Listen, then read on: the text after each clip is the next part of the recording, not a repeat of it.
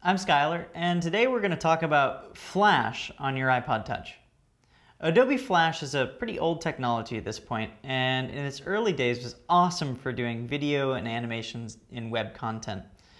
When Apple designed iOS, the operating system that runs your iPod, they decided that they actually weren't going to support Adobe Flash, however, because it wasn't really optimized for a mobile platform, meaning that it doesn't do so well with battery life, and that's why you often see complaints about Android phones getting such poor battery life. Also, it's not the most secure animation platform, and so Apple really didn't want to open up its users to any sort of breach of security.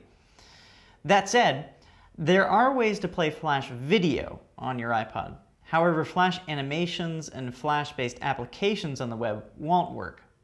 There's an application called Skylar. It's actually a browser that will allow you to play those videos. And if you search for it in the App Store, you'll find it pretty quickly.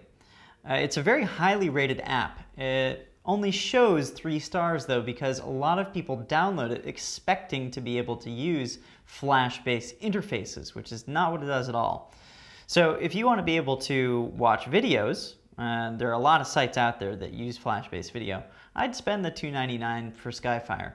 Otherwise, you'll have to do some pretty technical stuff with Java and making bookmarks and stuff like that.